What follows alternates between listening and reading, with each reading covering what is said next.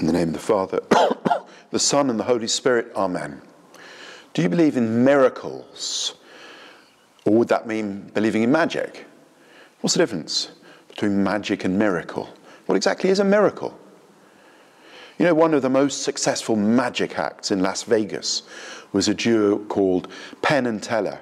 If memory serves, they were in the end of a James Bond film with Roger Moore trying to assassinate him while he was busy trying to seduce someone.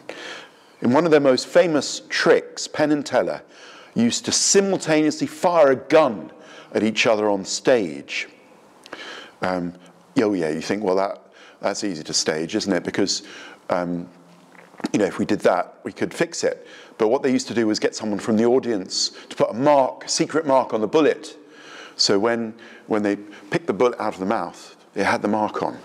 They would catch the bullet, you see, in each other's mouths. Now, is Jesus a kind of magician then, like Penn and Teller? Is one of his most famous tricks not catching a bullet, but turning water into wine? No, brothers and sisters, no. What happened at Cana wasn't a trick and it wasn't magic. It was a miracle.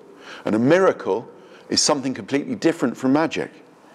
Magicians try and overpower something or someone who's unwilling to obey. For example, by putting a curse on someone. People fear magicians. I've just come back from Africa. I heard about magicians there a couple of times. They use things called fetishes, which are quite sinister. Such magicians try and break the laws of nature made by the Creator, and they do it to harm people very often. Now, a miracle is something very different. A miracle is a moment, you could say, when the harmony destroyed by human sin is restored. It may be a moment, maybe the beginning of a whole life, a harmony between God and man, a harmony between the created world and its creator, a restoration of what should always be, not a breaking of God's laws, but a restoration of harmony with God's laws. Not about breaking the laws of nature, but about fulfilling them. A miracle is a moment, you could say, when God enters into his creation and is received. And because he's received, he can act freely. Now, the story we've heard in the Gospel, the story of the marriage at Cana in Galilee, is an example of this. When the Mother of God turned to Christ and said to him, "They have no wine." The hearts of those families and their guests were hungry, thirsting for human happiness, for human joy, and yet the material support of that joy is gone. They had no more wine. Christ says to his mother, "What have I to do with thee? Why are you asking me this question?" And she doesn't answer him directly. You remember, she turns to the servants and she says, "Whatever he may say to you, do it." She offers him a perfect act of faith, unreservedly. She trusts his wisdom, his love, his divinity. And at that moment, because a door has been opened by the faith of one person, the kingdom of God is established on this earth. A new dimension of eternity, of infinite depth, enters the world. And what's otherwise impossible becomes a reality.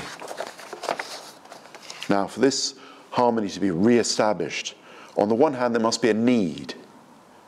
What needs could you bring to Jesus? Do you know your deepest needs, your most real needs? Because it would need to be a need that's real. It may not be great, but it must be true. And joy and sorrow, illness and unhappiness are equally in need. Our whole lives are in need of being absorbed into something greater, something vast, something deep, the divine love, the divine harmony. So on the one hand, there must be need, and then on the other hand, there is the divine love. So Matthew writes that when he saw the crowds, Jesus had compassion for them.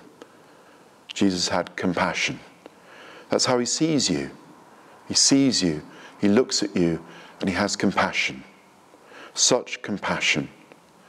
He looked at people who are in need, people who couldn't do anything to alleviate it, and he felt pain in his heart, the divine heart, that these people whose life should be fulfillment and abundance and joy and glory, that these people should be deprived of joy. and instead should be an obvious need. In the gospel today, it's because they had no wine. Another time it's hunger. Another time it's illness. Another time it's sin. And another time it's death. Maybe anything. But God's love may be joy, exalting, glorious joy of crucified sacrificial pain. When all this meets, then a mysterious harmony is established between the divine sorrow and human need, between human helplessness and the power of God, the love of God that expresses itself in so many ways in our lives, great and small. So, brothers and sisters, I think what we need to do is learn to be pure enough in heart, pure enough in mind, to be able to turn to God with our need, without trying to hide it, whatever it is. Or if we feel unworthy coming up to him, let us kneel at his feet and say, Lord, I am unworthy, unworthy to be in your presence, unworthy of being loved, unworthy of your compassion.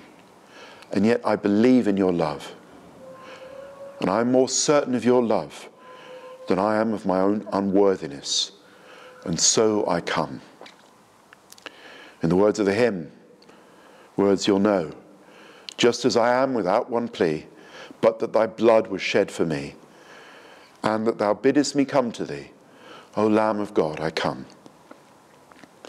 I come to you, Lord, because you are love and victory, because I have evidence in the life and death of your only begotten Son, of what I mean to you.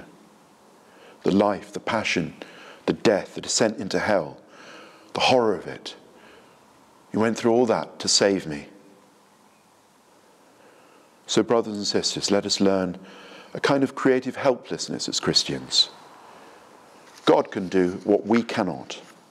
So let us be helpless in the sense of being transparent, being supple, listening with all our being, presenting our need to God, our need for eternal life, but also our ordinary needs, needs that are human, the needs of our frailty, the need for support, the need for consolation, the need for mercy.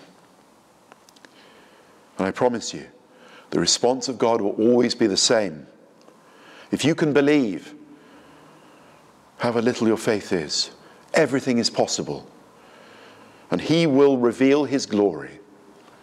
Amen.